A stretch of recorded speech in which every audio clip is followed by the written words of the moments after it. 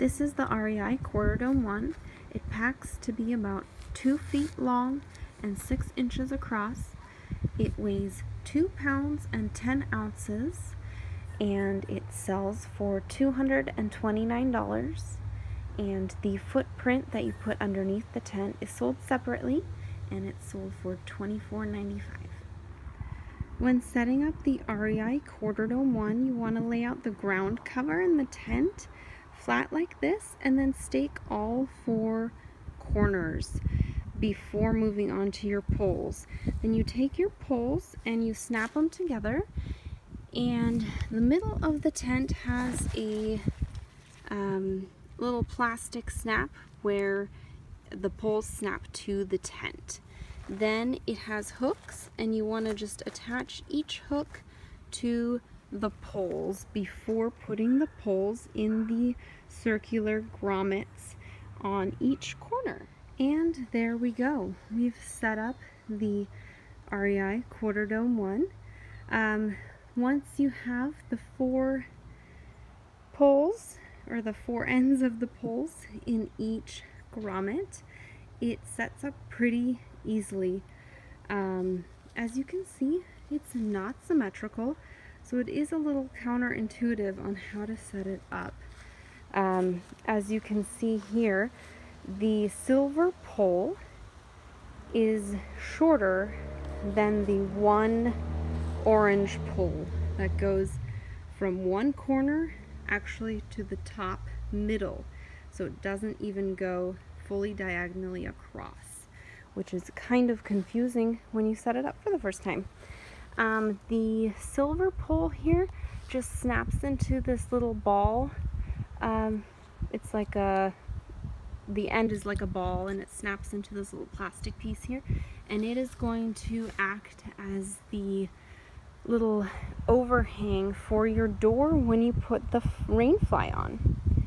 As you can see, the Quarter Dome 1 is mainly mesh, meaning you can see pretty much into the entire tent, and it also means that it is not very warm as far as keeping body heat in the tent. Even with the rain fly, I experienced a lot of body heat loss in the tent. They do claim it is a 3-season tent. I would say it is definitely a 1.5 season tent, meaning that summer months, maybe warm spring months, and maybe warm fall months. I would not take this tent in any sort of snowy conditions. It did hold up pretty good in rain, but like I said, if it's below freezing, you will be cold in this tent. When setting up the rain tarp on the Quarter Dome 1, it's fairly easy. The straps just hook onto the stakes that are on all 4 corners, and then it's easy. You can just tighten down your rain tarp with this extra strap here, and you just pull and it tightens it quite nicely. The only thing that I experienced is you're supposed to line up these seams with your tent poles, and it doesn't seem to want to do that very easily. Every time I've set it up, it is not, it just doesn't line up. As you can see, the far side of the tent is a little flappy in the wind here, but fortunately they have included an extra stake, and you can just take this side of the tent here and stake it down, which does create a nice 5th stake there, and make sure that no rain goes underneath your tent, which is great. So when the rain fly is all set up, it looks like this. The front of the rain fly has to be staked separately from the tent, and that will create your little vestibule in front of your tent door. So let's go ahead and do that now. which is pretty easy.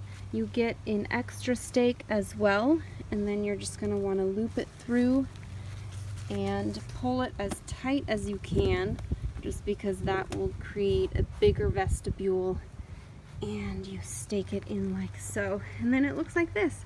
It does look pretty big, all staked out like this, and we have a nice protective rain thing over the zipper, which is great. That way no water seeps into your zipper. So let's open this and take a look. My qualm about this tent is that the vestibule is just not very big. It's about, the way I have it staked now, I would say a foot and maybe 4 inches.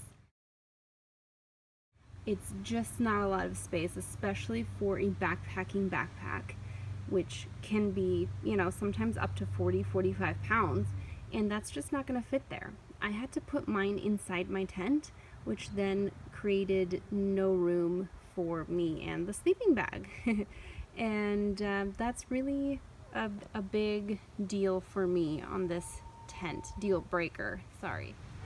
Another qualm I had about this tent is that it's not staked here at the bottom, so you can't open it with one hand, or at least it's very hard. You have to kind of pull, and that pulls up your tent. So it's really, I mean, it's almost impossible to open it with one hand. I mean, you can, but it, you know, you risk ruining your tent. You risk breaking it, ripping it, especially this really fine mesh. You know, you don't really want to do that. So let me put this down and open it. So now we're on the inside of the REI Quarter Dome 1. This is the foot of the tent here.